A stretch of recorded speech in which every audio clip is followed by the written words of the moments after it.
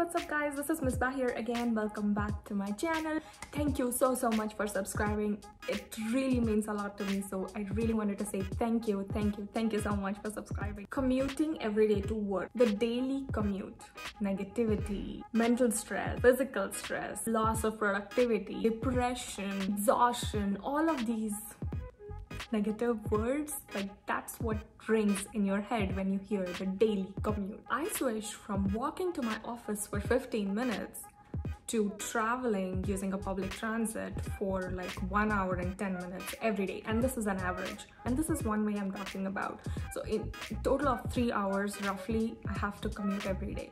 So over the past year I came up with some activities that I would have done anyway as part of my leisure time or just the me time.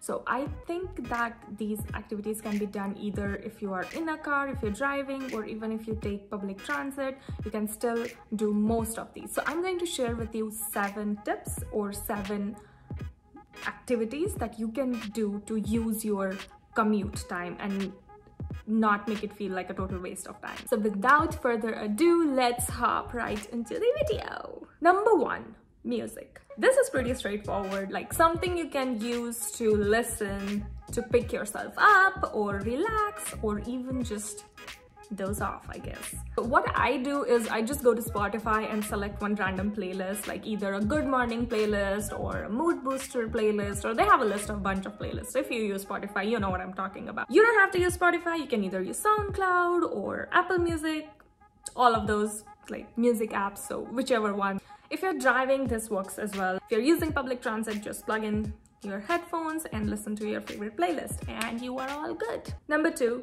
listen to learn. I'm talking about podcasts, audiobooks, TED Talks, something that you can listen to feel motivated or learn something. Use it in your daily lives, not just your work life. There is one podcast that I really love. It's called 99% Invisible. You really have to check that out. They talk about different design or architecture behind things that you use in your daily life, like how does a revolving door work? What's the architecture behind the clicks of a keyboard? Super interesting to listen to. TED Talks. So TED Talks are scripted speeches that people do in front of live audience, and it is recorded, so you know what TED Talk is.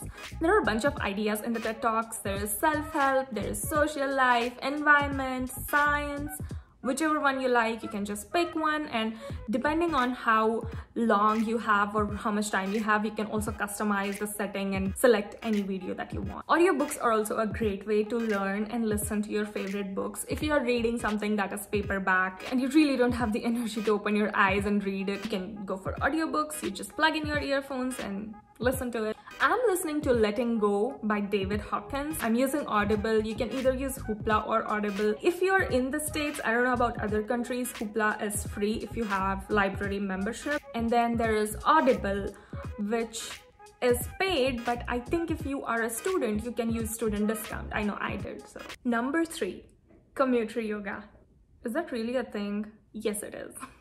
But I have to say, this works well for those who drive. Meaning, if you are driving and you know you're going to be stuck in the traffic for a while, like if you anticipate that you're going to be there for a while, what you can do is just do some light stretches. Stretch your arms a little bit and stretch your feet if your car has some room, but make sure that you are going to be like, if you're on a parking mode or you're not like still on a driving mode or neutral mode. Like it's pretty common if you're stuck in a traffic, then you tend to be stressed. So when a human body is stressed, your shoulders are like pointing towards your ears. You lift your shoulders, which is a sign of stress. When you like relax, you breathe in, breathe out, release your shoulders. This really reduces your mental stress as well.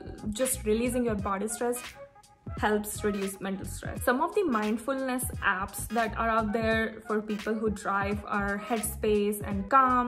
Just be aware that you can do this only when you are like stuck in a traffic, like not while you're driving. Don't do this while you're driving. Number 4, Create a journal. This is very interesting for me because I started writing journal when I started like commuting to work, and my journal is mostly blessings and things I'm grateful for kind of a journal. It's not like a feelings journal, but you can do that too. So if you are using a public transit, like you can carry a small notebook and a pen and you can just jot down your thoughts, give clarity to your feelings, or again you can do the same that I do, list your blessings and things you're grateful for and everything. If you are driving, then you can do audio journal, record your feelings, say it out loud. It's basically an audio journal. It really helps give clarity to your feelings, releases that tension, helps you express your feelings out loud, obviously reduces stress, and counting your blessings.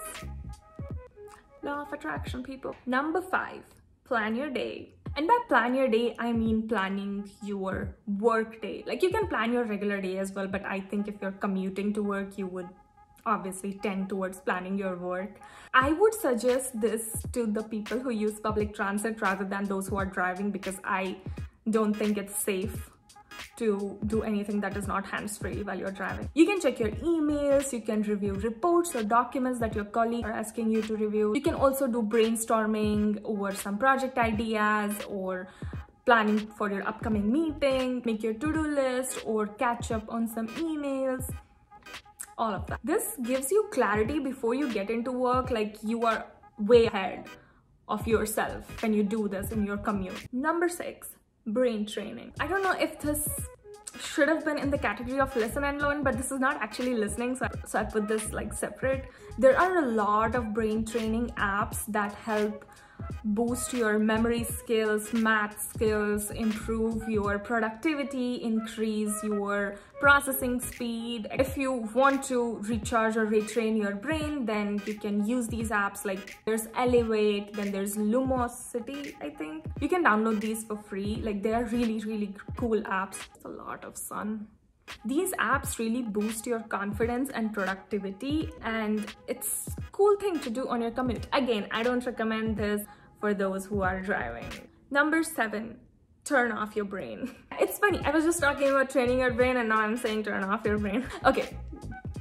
But this is equally important, you guys, to keep you sane. You need to turn off and zone out at times to slow yourself down so that you are fresher when you get to work. And this is also for those who use public transit. This is for those times when you don't want to do anything, you just want to relax and zone out. Like I said, give your brain or give yourself a break. What I do is I just like take a nap. But of course, I set like a timer or an alarm to make sure that I am up before my stop arrives. There was this one time I dozed off and I did not set any alarm or anything, and then the ticket collector had to come and wake me up. He was like, "Go to work, young lady." And from that day onwards, I started putting a timer. You don't have to take a nap if your definition of zoning out is to just watch a TV drama or a TV series or just like whatever makes your brain stop working for a bit. Follow that. So these are the 2 things that I do. Alright guys, so those were my 7 ideas or 7 tips or 7 activities, what we're gonna call it. You know, it's funny that initially it felt super exhausting and super weird. It felt like a little much to commute that long, but after I started doing these activities, it made me realize like this is a me time. This is like a blessing. I'm getting that gift of time that I normally don't get. Like if I'm indulged in day-to-day activities, I spend it lazing around, watching TV or doing nothing.